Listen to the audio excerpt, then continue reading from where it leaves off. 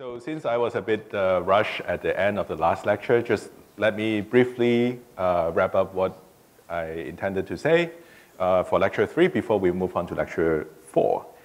Now, in the last lecture, I have discussed how different Swampland conjectures can constrain a model of large field inflation. But I don't want to give you the impression that this is the only arena at which the Swampland conjectures can be applied.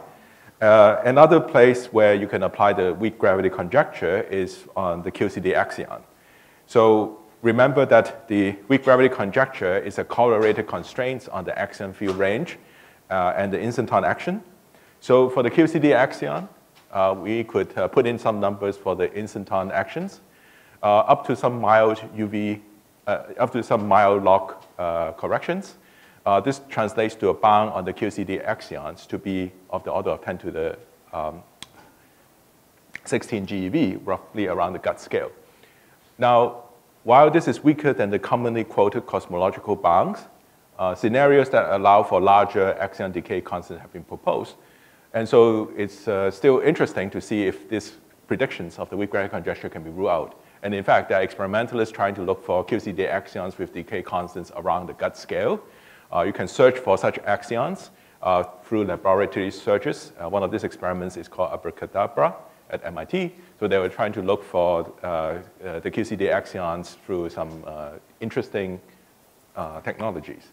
And also, QCD axion with a decay constant of the order of the gut scale could lead to something called the super radiant instability of a black hole. And so this is detectable through gravitational wave observatories, such as LIGO.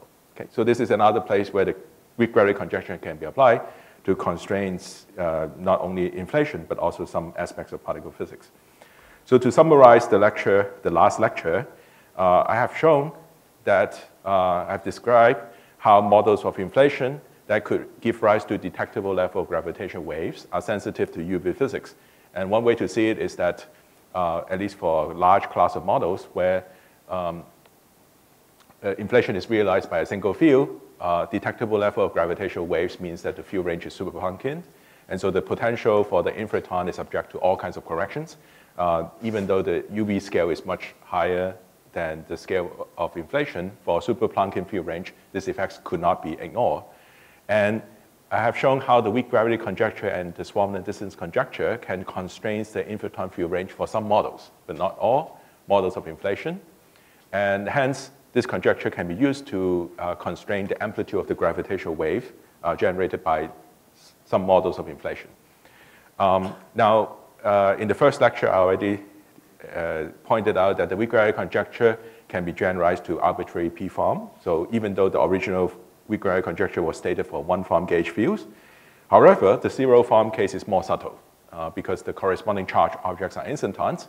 So we cannot directly make the argument in the same way as we did for one-form gauge fields. Nonetheless, we have argued how the zero form of the weak gravity conjecture follows from arguments like duality or consistency with dimensional reduction. So the end result is a correlated constraints on the axion decay constant and the instanton action.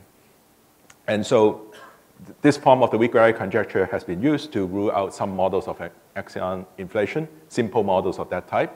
Although, as I also pointed out in the lecture in the last lecture, there are loopholes. In particular, you can easily evade some of these conjectures by postulating that there are some additional instantons that give a very negligible effects to the potential, but nonetheless, they are present to satisfy the conjecture. Now, more interesting case would be the axion monodromy type because they are not directly ruled out by the weak gravity conjecture. And upon closer investigation, they are still compatible with the Swampland distance conjecture if you are only looking for a field range that is somewhat bigger than the Planck scale but not parametrically big. And there may be other quantum gravity considerations that could put constraints on this model, but we are not aware of them at the moment. And before we find out what they are, we should keep an open mind. And finally, I quickly sketched the argument when you apply the weak gravity conjecture to the QCD axions would imply a decay constant that is testable, or at least you can rule out models of this type through laboratory axion searches or through gravitational wave detections. Okay, so that's the summary of the last lecture. And Now we turn to the last lecture. And recall this slide that I showed in the first lecture. And as you have seen, there are various conjectures about quantum gravity that go under different names. And we have already covered quite a lot, where we have mentioned the conjecture of no global symmetry in the first lecture, the weak gravity conjecture, and stronger versions of the weak gravity conjectures, such as the sublattice or the tower weak gravity conjecture. Okay? And so the subject of the last lecture is the so-called non-supersymmetric ADS instability conjecture and the de Sitter conjecture. And what is common among these two conjectures is that these are proposed consistency conditions for quantum gravity in the absence of supersymmetry. Okay? So both conjectures are in one way or the other saying that there is some instability for non-supersymmetric vacua of string theory. So let's start with the de Sitter conjecture. Okay? And I also promised that at the end of the lecture, I will come back to this slide again to see how they all fit into this web. Okay? Some bits and pieces are already clear from the lectures up to this point, how they're related, but part of the purpose of these lectures is to see how further conjectures can be related through arguments of the type that I'm going to describe. Okay? So first, the de Sitter conjecture. Okay? The motivation is that despite lots of efforts in constructing de Sitter vacua in string theory, explicit and controlled de Sitter vacua still seems hard to come by. And you can debate on whether the models are explicit enough, but there are still, as far as I can see, there is still a lot of room for improvement. So we don't, in my opinion, there isn't a fully explicit and controlled de Sitter vacua that have been constructed. Much of the discussions are at the level of a proposed scenario rather than a detailed model. So you could bring in ingredients that seems reasonable, and you seem to be able to put them together into something to construct something like de Sitter. Whether all these ingredients can be put together explicitly in an explicit string compactifications remains an open question. Now, there have also been attempts to find simpler models of de Sitter vacua in string theory without some of the complicated ingredients like anti-branes or gaugino condensate non-perturbative effects, just looking at classical de Sitter vacua in type 2 supergravity, just by turning on fluxes and so on. And those attempts in finding simpler de Sitter vacua run into potentials with too steep a gradient, or sometimes tachyonic directions. So none of them seems to give rise to a successful de Sitter vacua. And so this state of affairs have motivated one to conjecture that perhaps this is a universal behavior of potentials in string theory. We don't know, but the question is whether this is a feature that you see from the known examples that have been proposed so far, or there's some very general argument why we expect an unstable de Sitter vacua would arise. And so part of the purpose of the first part of the lecture is to give some general physics arguments why and when we expect this kind of behavior to occur. Why in a lot of these situations we run into a potential with a very steep gradient or some unstable directions. Okay? Now, the starting point for the argument is the Swampland distance conjecture that I introduced in the first lecture. And the conjecture states that as you approach any infinite distance locus in the moduli space, you ought to find an infinite tower of states that becomes exponentially light. Okay? So that's the conjecture. This conjecture has been tested, and one simple example of realizing this conjecture is to consider compactification on the circle. So no matter whether you go to the limit when the radius of the compact circle is large or small, you find that there is a tower of states that becomes light, in fact, exponentially light, as the conjecture stated. And if you go to the large radius limit, when you approach infinite radius limit, the tower of states that becomes light is a Kaluza-Klein mode. As you go to the opposite limit, when you go to the limit when the circle becomes extremely small, the tower of states that becomes light would be the widening modes. Okay? Now, this conjecture holds more generally than this simple example. As far as I know, there's no counterexample that have been found. And it has also passed some non-trivial tests, at least for theories with sufficient number of supersymmetries where we can trace the states that becomes light.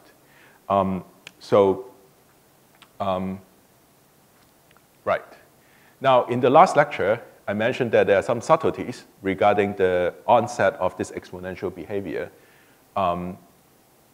whether it happens around the Planck scale or can be significantly larger than the Planck scale. And there are still some open questions, as I mentioned previously, regarding when the onset of this exponential behavior would occur. But these subtleties do not affect the proposed universal behavior at infinite distance, which is the regime where we will make use of this conjecture to make our argument. So keep in mind that there are some subtleties regarding when you expect this tower of states to become light. It's not necessarily always of the Planckian distances, but if you go to infinite distances, there's no, the issues that I mentioned in the last lecture would not apply.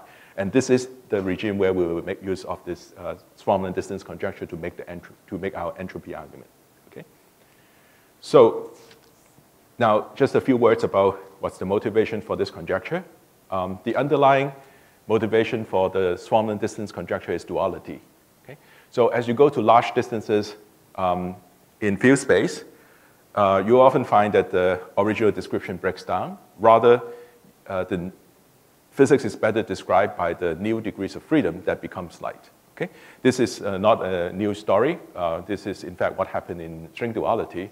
No matter which limits of string of M theory you start with, as you go to large enough field distances in field space, the original descriptions fails to be the good one. When you can connect type 2A theory with type 2B by undergoing a large distance in one of the compact directions, and you can go back and forth between heterotic string and type 1 string theory by dialing the coupling constant. So whether this is the string coupling constant or some geometrical moduli, as you go to large enough distances, you find that typically the original description breaks down, and the physics is better described by the new degrees of freedom, the new tower of states that becomes light. And one point that would be useful for our discussion in this lecture is that in string theory, all the coupling constants are scalar fields. The dilaton is a scalar field. The geometrical moduli that describes the size or shape of the extra dimensions, they are scalar fields. And when we go to the parametrically weak coupling limit, we are going to an infinite distance in field space. So the statements that we are going to make would be at the parametrically weak coupling regime when you go to arbitrary weak coupling. And that means we are bringing ourselves to the boundary of the moduli space. Okay. So we can interpret what this Swampland distance conjecture says as the following. So any given weakly coupled region of string theory, which means that we are at the boundary of the moduli space, the physics should be better described in terms of the tower of states that becomes light. And the tower of states could be, as in the last lecture, some wrapped D3 branes. It could be some Kaluza-Klein modes or KK or winding modes. So if you go to the boundary of the moduli space, you find that there is a new description, not in terms of the original degrees of freedom, but in terms of the new states that are the light degrees of freedom at that region of the moduli space. So what the Swampland distance conjecture says is that any weakly coupled region of string theory should have a dual description in terms of this tower of light states. And so in this lecture, I will argue how this tower of light states can potentially provide a dual description of the scalar potential as well as the associated entropy. Okay? So this is how we draw the connections between the distance conjecture and the de Sitter conjecture. A priori, they seem to be unrelated, but you will see a connection when we try to provide a dual description of a potential, like a positive energy potential, in terms of this new tower of states that you expect at the boundary of the moduli space. Okay? So the argument goes as follows. Just like a black hole, the fact that you have a horizon for de Sitter space, you can associate an entropy with it. The entropy of de Sitter space is given by the Gibbons-Hawking formula. It's proportional to the area of the horizon, which is set by the cosmological constant. And this is a macroscopic entropy. And this entropy has been interpreted in terms of the dimensions of the Hilbert space of de Sitter space, but according to an observer's causal domain. Okay, so if you have an observer in the causal domain, you can count the Hilbert space. The dimension of the Hilbert space should be associated, should be provided microscopic interpretations of the de Sitter entropy. Okay? Now, for the purpose of the de Sitter conjecture, we are interested not only in the cosmological constant. After all, we are trying to see how this behavior of a sharp gradient of the potential could arise. So we are interested in situations where the potential is positive. And in general, it could have, it's not a constant. It could vary with the field. If the potential has a local minimum, and if the minimum is sufficiently long-lived, we can associate entropy with it, just like how we would do it for exact de Sitter space. However, even if the potential has a non-zero gradient, as long as the gradient is not too big, you have an accelerating space-time with an associated apparent horizon. And so with an apparent horizon, you can count its entropy according to this Gibbons-Hawking formula. So the point is that the apparent horizon is always, yeah? How do you obtain the radius of the apparent horizon? If it is 1 over the Hubble constant, do you ignore some electric term? Yeah, so it would be given by the Hubble scale. And since it's changing but not changing very rapidly, you can evaluate the horizon in terms of the Hubble parameter. So that's what we mean by the apparent horizon here. Okay. Now, if the gradient is big, then you lose an accelerating space-time, and you don't have an apparent horizon. And then you cannot make use of this argument to associate entropy with the potential or with the Hubble scale. Okay. Now, the point is that the apparent horizon is always inside of the cosmic event horizon, which is not always guaranteed to exist. But if it exists, it's always inside of the cosmic event horizon. The light rays emanating from the apparent horizon will always cross at caustics. And this allows us to bound the entropy in the region of the Cauchy surface enclosed by the apparent horizon. Now, this is a semi-classical picture. And this is only true when the quantum fluctuations are small. And this is the case when the potential is not too tachyonic. You can work out the scalar fluctuation in this background. And if the Hessian of the potential has two negative an eigenvalue, with a value below a certain scale set by the de Sitter radius, you find that the 0-point fluctuations of the 0-point fluctuations in this background will become tachyonic at horizon crossing. So this semi-classical picture is no longer good. So we can only make this argument associating the entropy with the potential of a positive potential if the potential is positive and satisfies these two criteria. Namely, you don't lose the apparent horizon, you have an accelerating space-time, and the fluctuations, the Hessian of the potential is not too negative such that the fluctuations becomes tachyonic and that invalidate this semi-classical picture. And another way to think of it is that the second conditions, that the Hessian is not too negative, ensure that the first equality is satisfied for at least one Hubble time. And if you're familiar with with inflation, you can recognize that these two conditions are nothing but the conditions on the two slow roll parameters. Epsilon parameter being smaller than 1 ensure that you have an accelerating space-time. And the eta parameter, if it is smaller than, if it is not too negative, then it would ensure that the accelerating space-time maintained over a Hubble timescale. Okay, now, so we are going to make connections between this entropy with the potential, and from which deduce how the potential should behave in the parametrically weak coupling regime. As we mentioned, in the weak coupling regime, we expect a tower of like states with exponentially small masses. This is what the Swampland distance conjecture tells us. So as you go to the parametrically weak coupling regime, you will expect a lot of like states below your cutoff of the theory. Okay? So you could try to parameterize how many like states there are and count the entropy. So if the mass of the states is exponentially light with the field, with a given cutoff, the number of states below the cutoff should be exponentially big with the field. So that's why the number of states below the cutoff should grow exponentially with the field. I parameterize it by a parameter b, some order 1 number times the field. In general, there could be multiple towers that becomes light. So in the simple example of compactification on the circle, there's only one modulus. So I have only one tower of states, the winding states or the Kaluza-Klein states. But in general, if you go to the boundary of the moduli space, you could have multiple towers that becomes light. Okay? So to be more general, you could parameterize the number of towers of states that becomes light as you go to the boundary of the moduli space. So the number of states below the cutoff can be written in this form. There's an exponential dependence due to the Swampland distance conjecture, and this is a factor that would account for more general situations. Now, we expect, as you go to the boundary of the moduli space, when you go to the parametrically weak coupling regime, more and more towers would become light. So the number of towers that becomes light would increase monotonically. This is an assumption. And this order 1 factor here depends on the mass gap and other features of the tower. So if your tower of states has a mass gap given, so in the case of the Kaluza-Klein states, we exactly know what this mass gap is.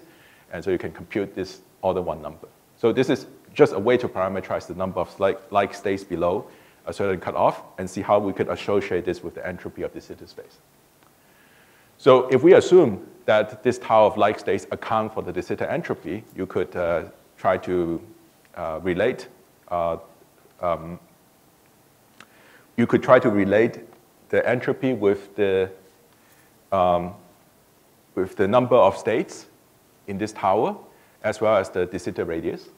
Okay. Now, we expect that the entropy would grow with the number of states below the cutoff.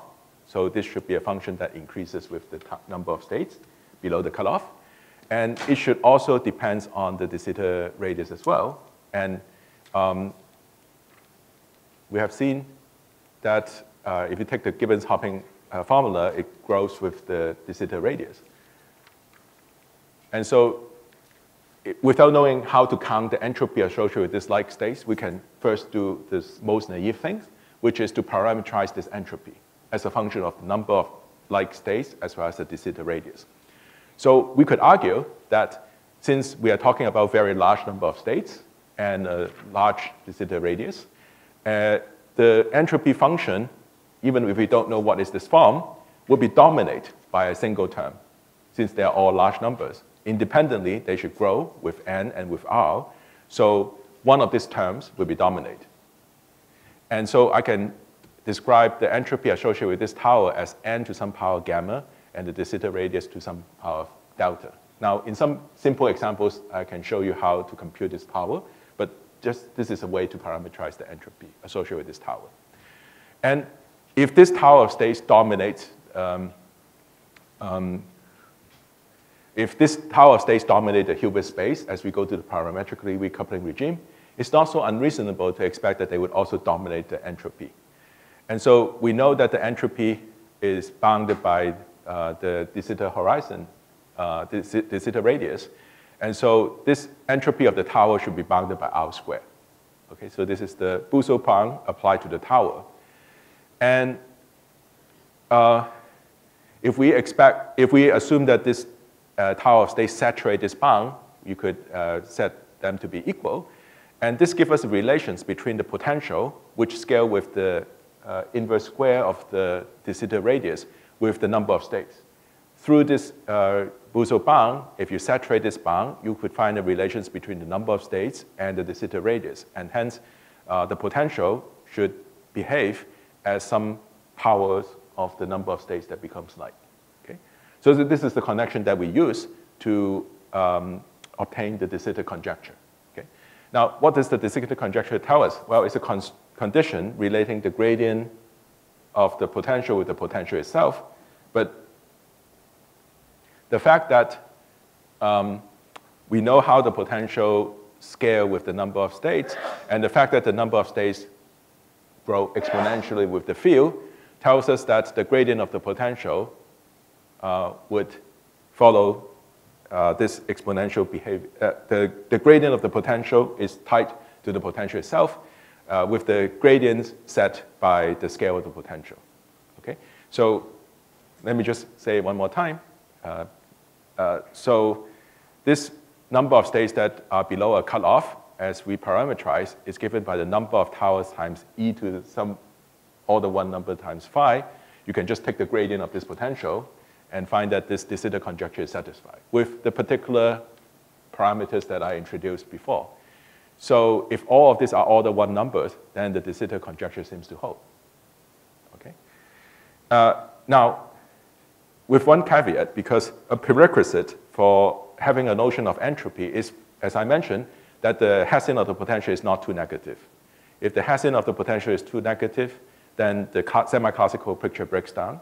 So the de Sitter conjecture has to be supplemented with an additional condition, namely that the Hessian cannot be too negative. And so this naturally led to the so-called refined de Sitter conjecture, which can be stated as follows.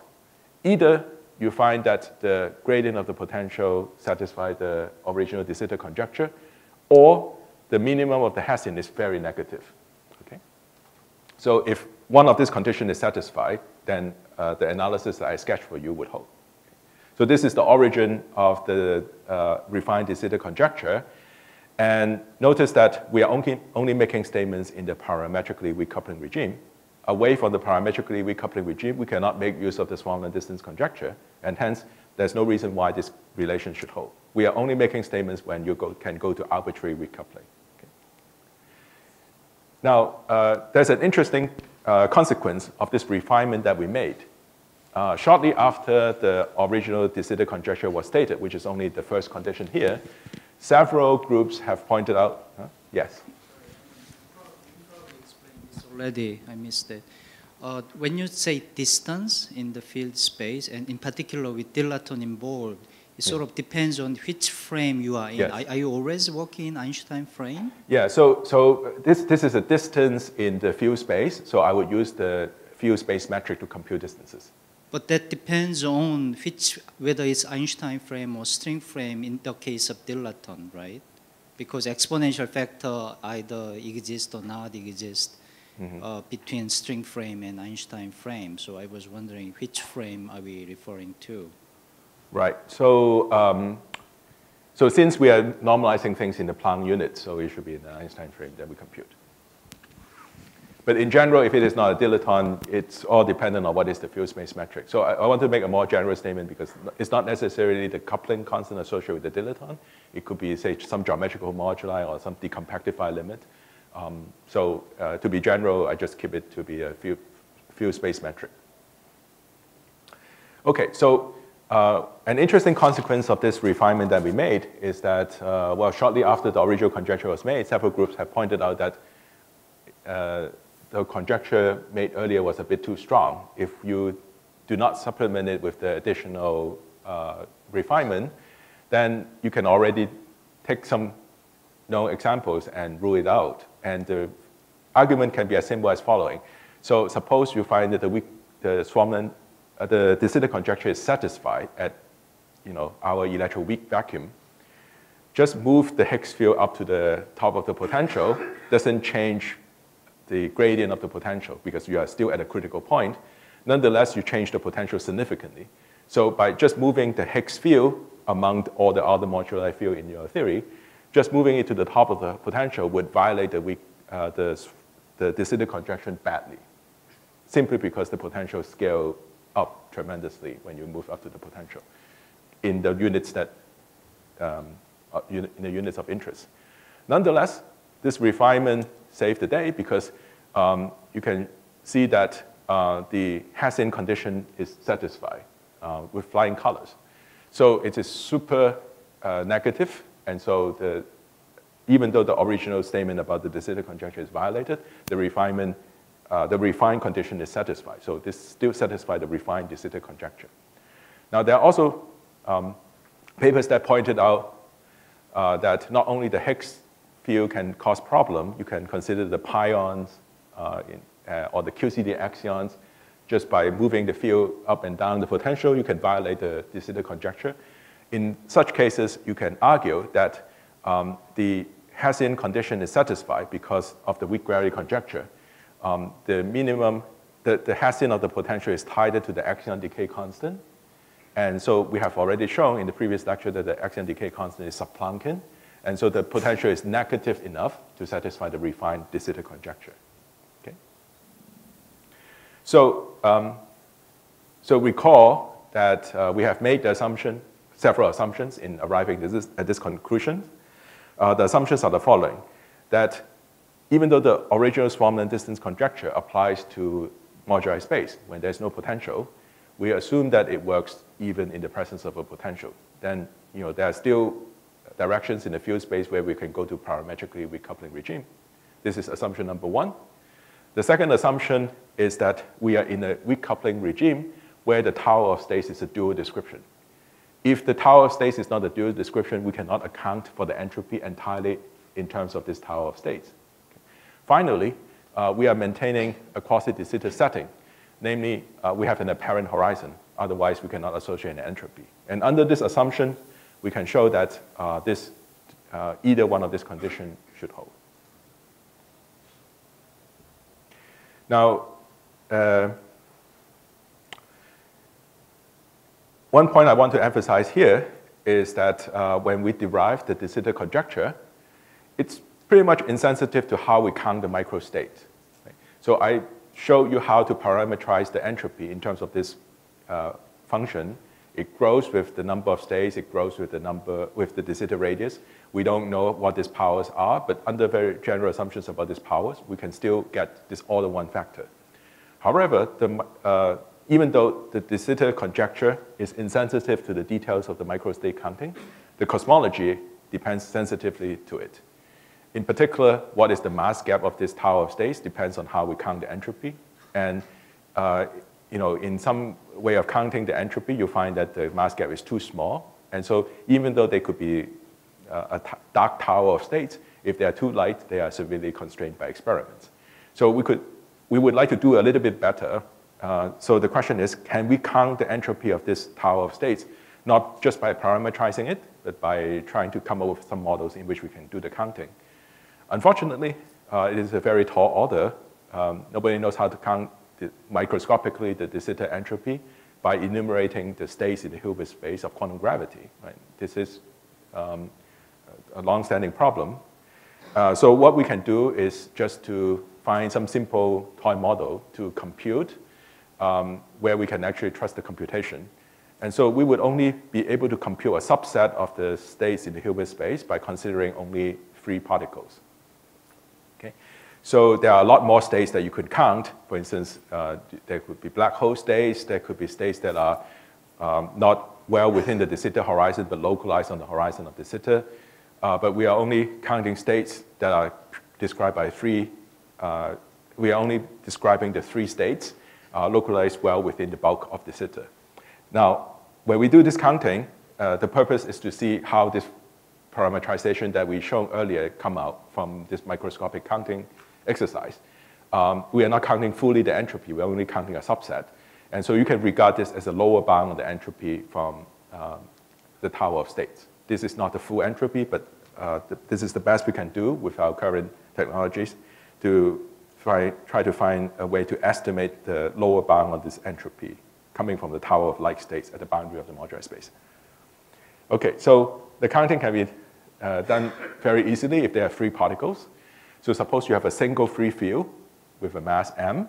You put it inside a box of the size of the de Sitter radius, and you count the states up to a maximum momentum that we call K max. And so you can count the entropy. It scales with the volume of the box for these 3 particle states. And the associated energy also scale appropriately. So omega here is the energy of the individual mode. And so you could, since we are counting states up to a maximum momentum, we can estimate the maximum energy and associate entropy with this box of 3 particle states. And in order to be self-consistent, we don't want to make that box of states collapse into a black hole. And so one way to prevent this from happening is to ensure that the structural radius is smaller than the box size. Okay. So this argument, again, is not very new. People have played this game before. In particular, some earlier papers have used that to estimate the entropy coming from free particle states in de Sitter space. Okay? If you do this exercise, you find that the tower of states contributes to the entropy as the de Sitter radius to the power 3 halves. And also the maximum momentum that you can include in this counting goes as inverse square root of the de Sitter radius. If you go further in the momentum states, you find that it would collapse into a black hole. So this tells you that if you have just free particle states, it would not saturate the Bousseau bound. It would still be weaker than the R squared that you expect from de Sitter entropy. Now this is for a single free field. You see that it cannot saturate the Bousseau bound, but it may be possible if you have a large number of species of particles. Okay? So this is what we would try to improve. So suppose you have n species of such particles. You can repeat the exercise, but perhaps it's easier to just go through the thermodynamics instead of just for this system of n species of 3 particles. Again, you can see how the entropy scales with the volume and the associated energy. And here, the difference is that we have n species of states. And one argument that will simplify our life is to note that to maximize the entropy for this n species, we would like to regard all these different species to be in a thermal bath of a common temperature. You can convince yourself that if the different species have different temperatures, the associated entropy will be smaller. To maximize the entropy, all the species were in a thermal bath with a common temperature, T. And so if you were, again, to require that this box of n species of particles not to form a black hole, you require that the structural radius to be smaller than the box size. And this turns into conditions on the temperature. It's given in this form. And the associated entropy scale with R to the 3 half as expected. But additionally, there is a dependence on the number of species. So if you were to assume that these free particle states, these n species of free particle states, saturate the Bousseau bound, the solution is the number of species would grow as the square of the de Sitter radius. So this would become out to the 2 powers. And the corresponding temperature would go like 1 over the de Sitter radius, with the entropy associated with each species to be of order 1. Now, this is a very extreme limit. This basically tells us that the temperature is the minimum possible, is of the scale of the de Sitter's size. And the entropy associated with each of the species is the minimum possible. It's 1, it's contributing 1 to the entropy per species. This rather extreme limit, a very low temperature and a very low entropy per species, means that we are at really the borderline of thermodynamics. Nonetheless, if you were just to count the number of states, if you're doing it more carefully, you can show that this would saturate the de Sitter entropy. This would saturate the Bousseau bound. So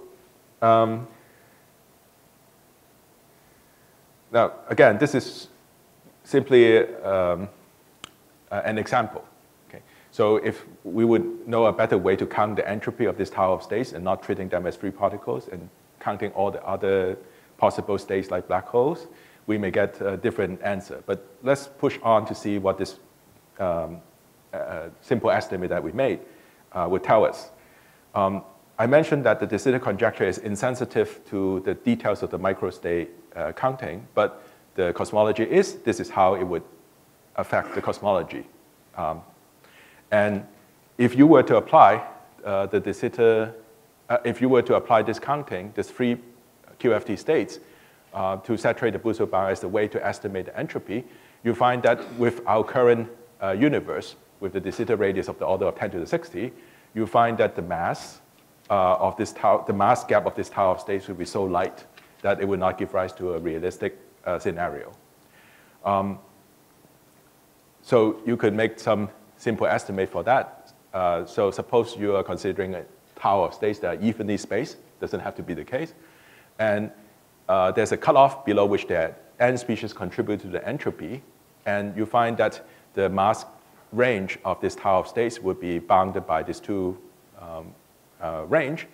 And if you put in the numbers for the de Sitter radius, you find that this is a tiny, tiny mass. So this is not something that would be realistic as a dark, even as a dark matter, even as a dark tower of states.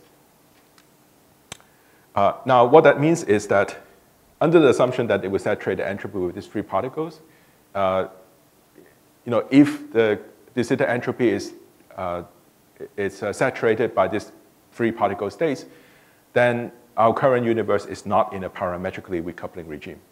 Now, there's a lot of if, because it's not given that these free particle states saturate the entropy, but if they saturate the entropy, it's still not saying that we cannot get de Sitter. It just means that the de Sitter, de Sitter space describing our universe is not in the parametrically weak coupling regime where we draw these conclusions. Now, if you were able to find different ways to count the microstates for this tower, let's say just for the purpose of phenomenology, if you take some arbitrary numbers for this exponents that appear in the entropy function, you can get more realistic scenario. I don't know how this kind of scenarios would come about, but it doesn't, at the moment, since we don't know how to count the entropy, it is not completely forbidden, at least as far as I know. So one point that is interesting to point out is that this tower of states, even though they may have a very light mass, one point which makes that tower of states interesting is that, as we have seen, the mass depends on the field, and the field is evolving. So that means that the tower of states is time-dependent as the quintessence field evolves, and could give rise to some interesting phenomenology, as studied by this recent papers. Okay, so are there any questions before I move to the other conjectures?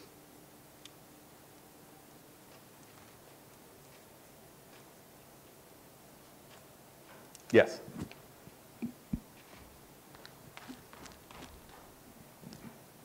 In order to have an accelerating universe and apparent horizon, you assume that the gradient of the potential over potential is smaller than square 2. So does it mean that the C parameter in the de Sitter Swampland conjecture is smaller than square 2? So let me go back.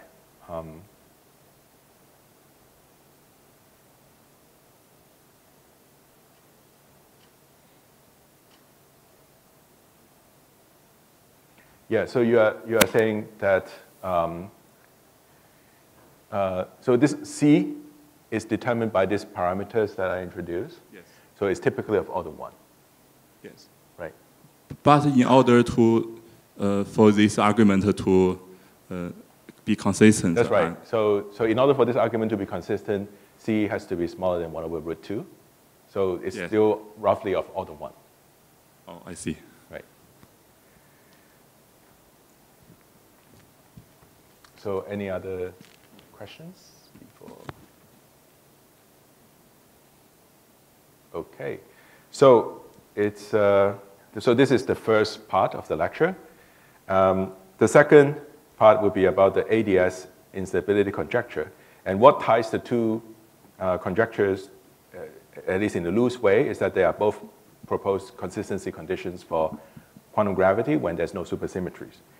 So recall that in the first lecture, we have already generalized the weak gravity conjectures to branes. So not only does it apply to one form, it applies to P form as well. Schematically, the weak gravity conjecture for branes tells us that the tension of the branes you should be able to find a state such that the tension is smaller than its charge. And what the weak gravity conjecture really says is that any Coulombic force wins over gravity. So gravity is the weakest force. And so what that means is that if you apply it to branes, the force acting on the branes due to its charge would be stronger than the effects due to gravity. Okay? And in known examples, this weak gravity bound is saturated only for supersymmetric theories, and when the state under consideration is a BPS state. And so this led O'Grady and Buffer to conjecture that this inequality is straight in the absence of supersymmetry. So you could strengthen the weak gravity conjecture somewhat instead of putting an equal sign as a possibility. In the absence of supersymmetry conjecture is that it becomes a strict inequality. Now, a consequence of this strong version of the weak gravity conjecture can be stated as follows, that non-supersymmetric ADS vector supported by fluxes are unstable. So there are ADS vector that can be constructed by turning on fluxes. And in such cases, these stronger versions of the weak gravity conjecture implies that there are instabilities associated with this non-supersymmetric ADS vector. And a way to realize this instability is to consider a brane satisfying the weak gravity conjecture. So suppose you have one of these ADS vector, and the weak gravity conjecture, the strong form stated here, implies that there should be a brane whose charge is strictly bigger than its tension. And this tells us that the Coulombic repulsion would win over gravitational attractions. And so these branes, which satisfy the inequality, could nucleate and expand and reaches the boundary of ADS space and changes the flux quanta. Okay? So this is a cartoon of this instability. So you have a proposed ADS vacuum, and because of the presence of this weak gravity satisfying brane with charge bigger than this tension, this bubble wall, which has stronger Coulombic repulsion, would expand and take up a different ADS vacuum with a different unit of fluxes. And this conjecture originally was stated only for flux vacuum, but O'Grady and Wafler further conjecture that this holds even for other ADS vacuum, not necessarily ones that are supported by fluxes. Under some conditions, one of these conditions would be that the low energy description is Einstein gravity coupled to a finite number of fields. For instance, if you have higher spin theories where you have an infinite number of low energy degrees of freedom, this conjecture would not apply. Now, this is a very interesting conjecture if true, and the question is, how do we test this conjecture? Okay? So this brings me to a somewhat speculative topic. And interestingly, to test this conjecture, we can look at the deep infrared of the standard model. If this conjecture in the strongest form would hold, namely any non-supersymmetric ADS vacuum would be unstable, it doesn't have to be a flux vacuum. We can just look at the standard model itself and see whether this conjecture is satisfied or not. Okay? So the idea is the following. So if you look at the deep infrared of the standard model, the physics is very simple. There are only 4 bosonic degrees of freedom, the photons and the graviton. And this is the deep infrared below the electron mass. And there are only 6 or 12 degrees of freedom, depending on whether the neutrinos are Majorana or Dirac. And the mass scale of the neutrinos, as far as we know, is of the order of a 10th to a 100th of an eV, although it's not yet excluded whether one of the neutrinos is exactly massless. But this is the ballpark of the neutrino mass that we know. And the only infrared scale of that order that we know is the cosmological constant. And this coincidence between the neutrino mass scale and the cosmological constant scale has been a constant source of inspiration or speculations. And so what I'm going to do in the next 10 minutes or so is to apply the ADS instability conjecture and see if we can make some statements relating these two mass scales. Okay? Now, to test this conjecture, we don't have to actually go very far. Even the Higgs potential would do. We know that the Higgs potential has the electroweak minimum, and this is presumably the minimum that we live in with a slight positive cosmological constant. But with the measure value of the Higgs, we know that in addition to the Higgs vacuum, there's also a higher scale vacuum with a Higgs vacuum expectation value of the order of the Planck scale.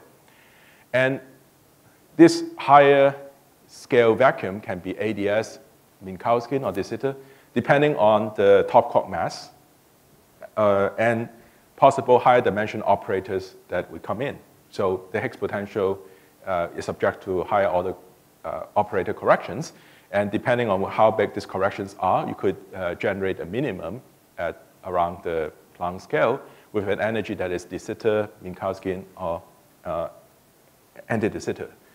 So if this conjecture is right, namely any anti-de Sitter non-supersymmetric vacuum are unstable, you could exclude some of these possibilities. Namely, you can put a constraint on the top quark mass or some of these higher dimensional operators that could correct the Higgs potential. Moreover, if you were to go further by compactifying the standard model to lower dimensions, there are other statements you can make. So if you were to compactify the standard model down to 3 dimensions or less, you find that there is, in addition to the, you will find that there is a contributions coming from the Casimir energy. So this is a quantum effect when you reduce the theory on the circle or with any compact space. And there are 2 competing effects here. One is the Casimir effect that tends to shrink the compact space. And there is another effect, which is the cosmological constant that tends to decompactify the dimensions. So the question is whether these 2 competing effects would give rise to a minimum. And if the minimum is anti-de Sitter, you can apply the anti-de Sitter conjecture to constrain the type of masses of the neutrinos that could contribute to the Casimir energy. Okay. So in a little bit more detail, okay, if you were to compute the Casimir energy coming from loops of these particles, it would depend on the mass of the particle, the spin of the particles, the number of degrees of freedom, as well as the boundary conditions. And since we are looking at the infrared, the deep infrared of the standard model, the contributing degrees of freedom are only very few. The bosonic degrees of freedom, there are only 4 of them. And since they are bosons, they contribute negatively to the potential. The Casimir energy contributions is negative. Whereas the positive cosmological constant that we observe obviously contribute positively, and the 2 effects compete. And if you were to estimate, so at large radius, if you look at this compact circle when the radius r is very large, the cosmological constant contributions dominate, and it would try to decompactify the theory. Whereas if you go to the small radius regime, the Casimir energy dominates. It would try to shrink. And if you were to compare the effects of the 2, you find that the crossover is around 14 microns, which is not far from the neutrino mass scale. So the neutrino would also contribute to the Casimir energy, and it could give rise to a competing effect.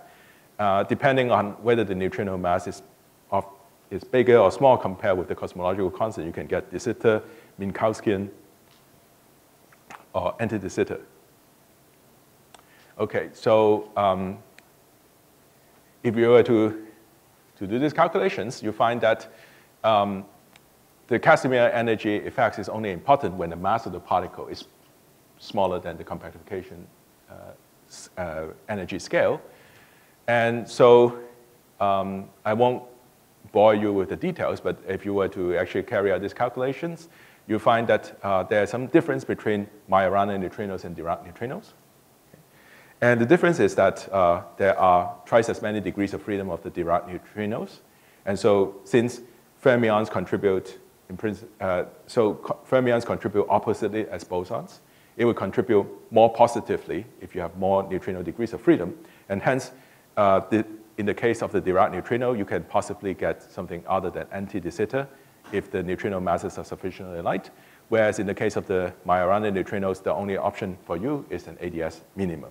So if you take this ADS instability conjecture seriously, you would say that Majorana neutrinos, without any additional new physics beyond the standard model, suppose you have just the standard model and you have only neutrinos, the Majorana neutrinos case would be incompatible with the conjecture.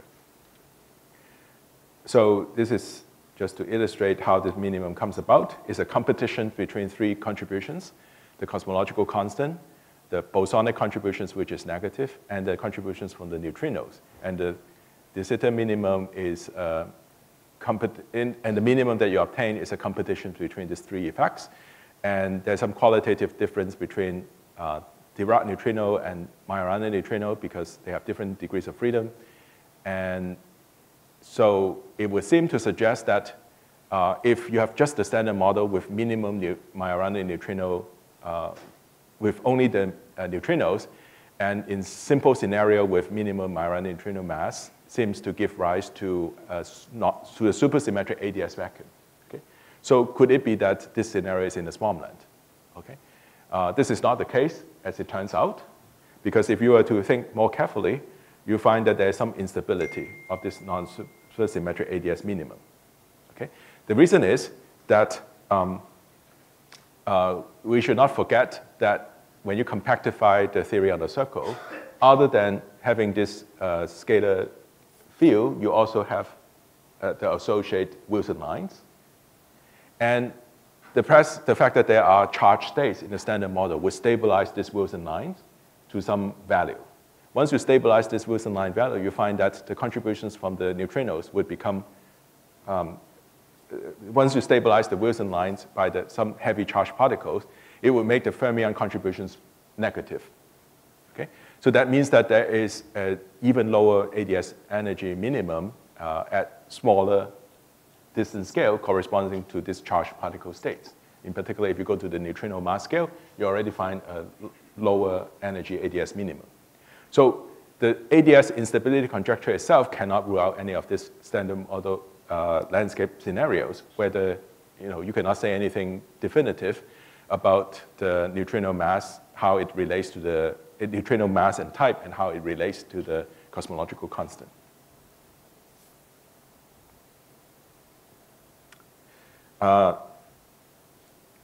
Okay, so before I move on, are there any questions about this point?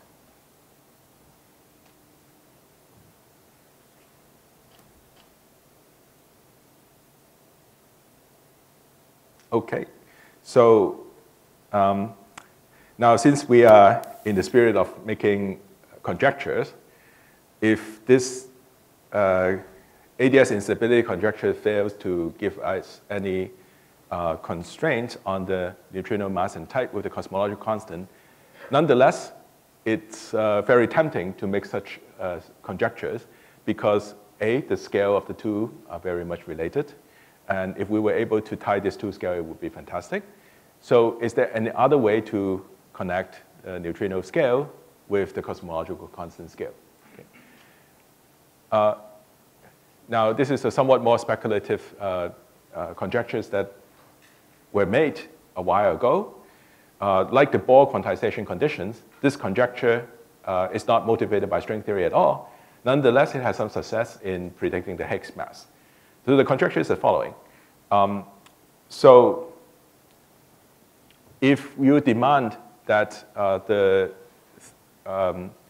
parameter of the theory would be such that there are as many degenerate phases as possible, you can apply it to the Higgs potential, and by that you can make a predictions about the Higgs mass based on what we know about the top quark mass and so on. And it was done back many years ago before the Higgs discovery. The numbers that were predicted from this multi-point principle turned out to be not too bad compared with the measured value. Okay? Now, if you apply this multi-point principle to theories with, when you compactify the standard model landscape, and if you demand that there are as many degenerate vacuum as possible, namely, in addition to the vacuum that we live in, there's another vacuum which has the same, or roughly the same cosmological constant, you again can arrive at a similar statement, namely that the cosmological constant scale can be tied to the neutrino mass scale. Okay? But this is probably bringing us too far away from the theme of these lectures, so let me skip over that. And let me just conclude. Okay? So this is the slide that I showed you in the beginning of the set of lectures. The point I wanted to make earlier was that this set of conjectures are intimately related. The fact that they fit together in this intricate web gives us some confidence that perhaps there's some more universal statement we can make, maybe not explicit in the form that were stated by this conjecture, but a much more meta statement we can make that unify the various statements about quantum gravity. And so after this set of lectures, you see how some of these conjectures are related. So in the first lectures, we talked about the absence of global symmetries. There were even proof of that in certain limiting cases, for instance, in perturbative string theory and through holography. We can show that a consistent quantum theory of gravities would not give rise to exact global symmetries. And the weak gravity conjecture can be thought of as an upgrade of these statements. When the coupling constant is, a global symmetry can be thought of as a gauge symmetry with a vanishing coupling. When the coupling is not exactly zero, we would like to know when do things go wrong and what is the lower bound of the coupling that is consistent. And the weak gravity conjecture gives us a way to constrain how weak the coupling can be. It can be stated in the form that gravity is the weakest force, namely that you can always find a charged state whose charge-to-mass ratio is bigger than 1 in Planck units. And so the weak gravity conjecture can be thought of as an upgrade of the statement that there's no global symmetries in quantum gravity. Now, if you refine the weak gravity conjecture to a strict inequality, not only do you find a super extremal or extremal states, but by requiring this to be a strict inequality for non-supersymmetric theory, it has been argued that it leads to the conjecture that non-supersymmetric ADS vacuum are unstable. Okay? So this is what we described today. Also, in the first lecture, we mentioned that consistencies, point dimensional reductions, suggest stronger versions of the weak gravity conjecture. There are versions of the weak gravity conjecture known as the tower weak gravity conjecture or the sublattice weak gravity conjecture that requires infinitely many charge states satisfying the weak gravity bound. Now, there are conjectures that seem naively unrelated. For instance, the distance conjecture and the de Sitter conjecture. And as it turns out, the stronger versions of the weak gravity conjecture can be thought of as special cases of the distance conjecture. As you send the gauge coupling to 0, which takes us to the boundary of the moduli space, indeed, you find that a tower of states becomes exponentially light, as the distance conjecture suggests. And we have also drawn connections between the distance conjecture and the de Sitter conjecture through entropy arguments at weak couplings. Okay? So I hope in this set of lectures, I gave you at least the impression that this web of interconnected Swampland conjectures are interesting, and they also give rise to possible variety of applications in cosmology and particle physics, and we have described some of them. In the last lecture, I have mentioned that because there is a global experimental effort in trying to detect gravitational waves imprinted on the CMB, a detection at the target level of the order of R of the order of 10 to the minus 2 or 10 to the minus 3 would strongly suggest that the inflationary potential is flat over a super Planckian field range. And we can use the weak gravity conjecture to argue that some of these large field inflation models are in the Swampland, although some models could evade this bound. Some interesting examples would be models of inflations that involve spectator instantons or axial monodromy models. Now, the de Sitter conjecture, the Swampland also has something interesting to say about the current universe. In particular, the de Sitter conjecture suggests the possibility that the current dark energy can be realized as a quintessence field whose observational consequences can be tested experimentally at some of these experiments. Now, if you refine the weak gravity conjecture for branes to a straight inequality, it leads to the so-called ADS instability conjecture. And this could lead to some interesting consequences in particle physics in relating neutrino masses or some beyond the standard model scenario with the observed cosmological constants. And in the last few lectures, I have shown you how the weak gravity conjecture can be proven, at least for a wide class of theories that can be naturally realized in string theory. If you recall, the assumption is that in such theories, either you have some like degrees of freedom, some like bosons below the string scale. If you have such theories, you can use unitarity and causality to prove a mild form of the weak gravity conjecture would hold. Another possibility is if the theory contains different towers of higher spin states. If the Reggie tower associated with the graviton is different from the Reggie tower associated with the photons, the same type of arguments could apply. Namely, you can show that a large extremal black hole can decay to a smaller extremal black hole, and hence a mile of the weak barrier conjecture holds. And in the lecture today, I have pointed out possible connections between the distance conjecture and a refined version of the de Sitter conjecture. And I should emphasize that this connection can only be made in the parametrically weak coupling regime. And this led naturally to the refined de Sitter conjecture. Either one of these conditions would need to be satisfied if we are in the parametrically weak coupling regime. Interestingly, even though this is not our motivation, this refinement of the de Sitter conjecture can evade some of the counterexamples that have been raised regarding potential maxima. And so this is a good place to stop, and I would just like to thank you for your attention.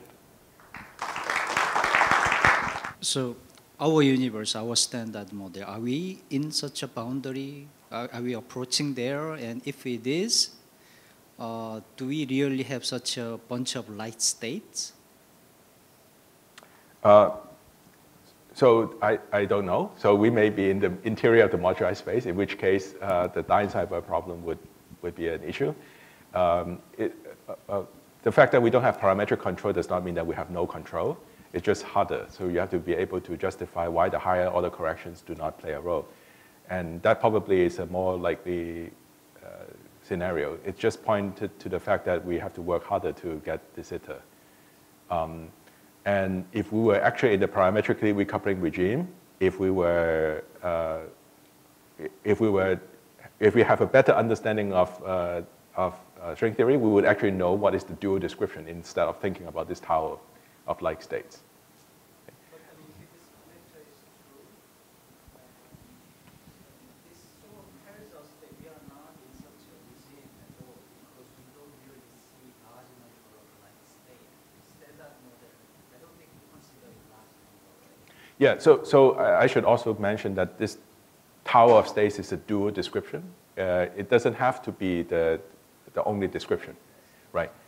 Right. So in the same way that, let's say if you start from heterotic string, if you crank up the coupling, you should go to type 1. You could have two options. Either you know the type 1 description directly, in which case it's a better way of doing physics, or you describe it in terms of a whole tower of states that do not exist in the original point in the moduli space. So either so I would view it as a dual description of the physics. It doesn't have to be, we don't have to actually see this tower of states.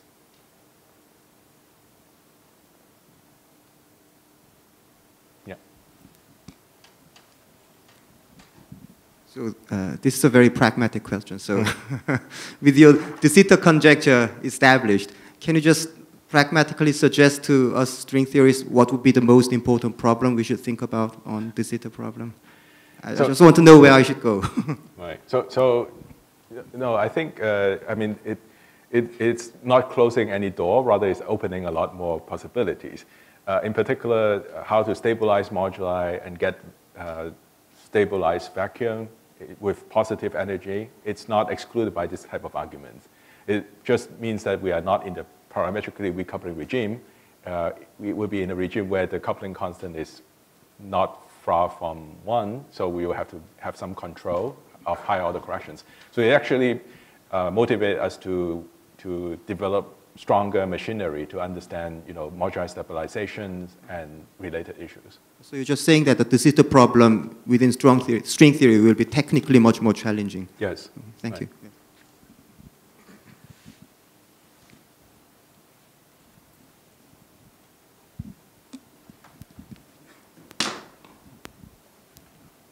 Regarding ADS instability, but don't we have non-supersymmetric ADS fixed points in the supergravity already? Right. So the question is whether you can find a way for this ADS vacuum to decay to something else. Right. So there are apparent ADS vacuum, but then there could be other channel for it to decay to. So the conjecture only tells us that if you have non-supersymmetric ADS vacuum, you are going to find some possible way for it to be unstable. Right. So people have tried to find counterexamples. It's hard to find a counterexample that ensures its full stability. So in particular, as I gone through even a much more mundane, simple example, just compactifying the standard model on a circle, you naively thought that there's an ADS minimum, right? Just balancing the neutrino contributions with the Casimir energy with a cosmological constant, you find a minimum somewhere. It's not so clear from this picture, but then there's an ADS minimum. But if you look more closely, there's a decay channel. The decay channel is an ADS minimum that is even lower. At least we know that there's a channel for it to decay to, because the electrons, which is charged under the standard model U1, would be charged under the Wilson lines. The Wilson line would be one of the things that we need to stabilize. So there's another way for the ADS vacuum to go into.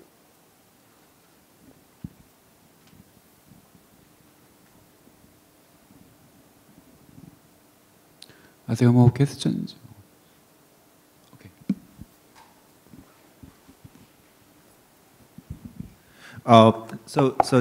This non-SUSY ADS conjecture, does it preclude all like any kind of non-supersymmetric CFT that can be that is holographic? Right. So this is again, it's under the assumption that we have only Einstein gravity. So this is the. I mean, you can question the conjecture, but this is how it was stated. It's not for every single non-supersymmetric ADS vector. And it's only for non-supersymmetric ADS vector in theories where the low energy description is Einstein gravity with finite number of degrees of freedom. So if it's not, you know, you could have other setup where you would have still a holographic dual. Let's thank Professor Gary Shiu for his wonderful lecture.